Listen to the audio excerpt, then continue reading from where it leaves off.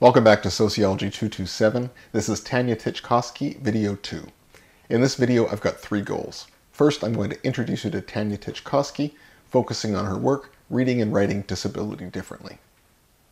Then, I'm going to explore how Tanya Titchkosky looks at disability as a textual outcome. This will get you ready to do your 2-paragraph response. Let's do it. This is Tanya Titchkosky, who is currently professor at SOCY, or the Teachers College at the University of Toronto. A sociologist by training, Titchkosky follows quite closely in the footsteps of another professor who worked at SOCY, Dorothy Smith. She is the author of numerous books, but as I said to you, I want to focus on her book on texts, Reading and Writing Disability Differently. For those of you interested in the politics of university accessibility, The Question of Access is a great book as well. Now, maybe I'm a softie, but one of the most important parts about her work is that she is dyslexic, as she indicates in the book, and her partner, Rod, is blind. Whenever she writes, she always reads aloud to Rod, who helps her edit her grammar. I think that's beautiful, always working together. Anyway, back to the book. After Oliver's Politics of Disablement, Reading and Writing Disability Differently was the second book that I've read in the world of disability studies, and it really opened up my eyes. Let me tell you about it. The book's subtitle presents us a window into its contents, as all good titles should. It is The Textured Life of Embodiment. Let's explore that. As I said, Titchkosky is very deeply indebted to work done by Dorothy Smith. Smith, remember, was interested in how text abstracts from the living conditions where women live and work, and yet alters that reality. Similarly, Titchkosky is asking how it is that texts about disability shape it as an object, and how the lived reality of disability is an outcome of accounts that are supposed to simply describe it. Here, she isn't so much asking about a sociology of the position of disabled people, as Oliver is. She is interested in how texts about disability shape it as the opposite of healthy, productive life, or as bioeconomic loss. The metaphor, textured, should make you think of the layered ways that meaning can come together. There isn't a single story of disability, but rather a world of texts that mediate so many different ways of life into a purportedly singular category. So when you think of texts, don't just think of books, but also think about the various ways that we come to inscribe disability in the written form. This should get you thinking about Foucault. In discussing Foucault, I want you to think about the institutional places where we need to tell the truth about disability, and how disability comes to be a form of subjectivity. If anybody lives with a disability, you realize how much of your life is managed in paperwork. So the questions here are about how documents that are supposed to be about disability as a public policy problem constitute a particular group of people only as a problem to be included. We can see the same definitions of bioeconomic loss put to work in government policy documents, as I'll show you later on. So Titchkosky is arguing that disability isn't just located in bodies, it is described textually.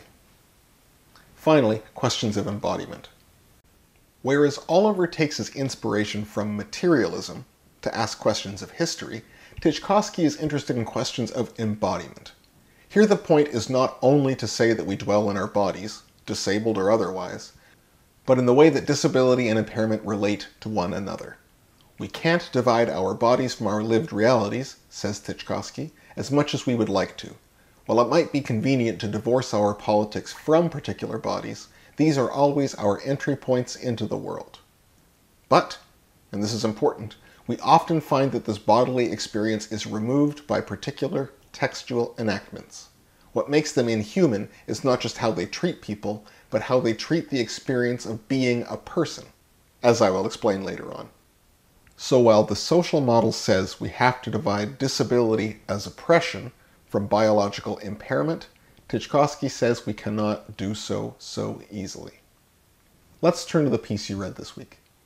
The primary object of the reading you did this week is newspaper articles, how texts organize disability. Remember, the piece opens with a description of a newspaper article about a girl, Courtney Popkin, who will die because of a lack of rare disease research. Or, at least, this is the point of the text. Titchkosky asks how a particular reading of disability as deadly is established in that narrative, and how we are forced to ignore other ways of living with disability in that all-too-common narrative. Earlier, I talked about the problem of disability as bioeconomic loss. In accounts like this one, disability is organized as something that takes out of life and takes out of the economy. Courtney would be alive if not for the disability that killed her. That will cost money to fix. It is a limit on what we can afford and what otherwise would be a healthy body. Texts constitute disability because they frame it in a particular way, most often as a problem. Disability is described in text as something to be fixed, to be avoided. It is a medical problem, or an economic problem, or an accommodation problem. It always takes away. Titchkosky asks how it could be seen otherwise, as in the case of collective, affirmative, and positive disability politics, focusing on barrier removal and the celebration of human diversity. Too often, disability is made meaningful only as lack, and not as one of the many different ways of being and identifying as a person. This is the difference between disability as limit and disability as possibility. Next, let me turn to federal tax forms. We're going to see the same sort of thing at work. Disability as bioeconomic loss. I want to point out how a particular tax form shapes the way we live and think about disability in Canada. This is the T2201A form, needed to get the disability tax credit, currently worth $8,416. It is non-refundable, meaning that it isn't paid out, but is rather reduced from an amount owing.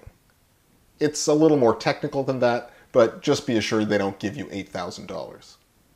Here I've sorted out the 3 steps to indicate who the official text producer is. So how does it work? Well, you put your name on the thing and go to the doctor. And they fill out the form if they feel as though you have what it takes to count as a disabled person. I'll get into the technicalities of that on the next slide, but the assumption here will be that you are verified as disabled. Next, the doctor sends the Canada Revenue Agency the T2201A form should you be verified you are good for the next 5 years. Here you gain access to other savings schemes and public services so long as you're deemed worthy of the credit.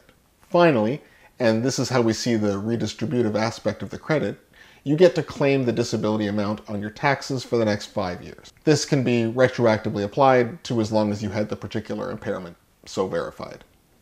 What matters here is the very strict process whereby we verify disability about the kinds of people you need to have judge your application, and about the select few people who actually benefit from the disability tax credit.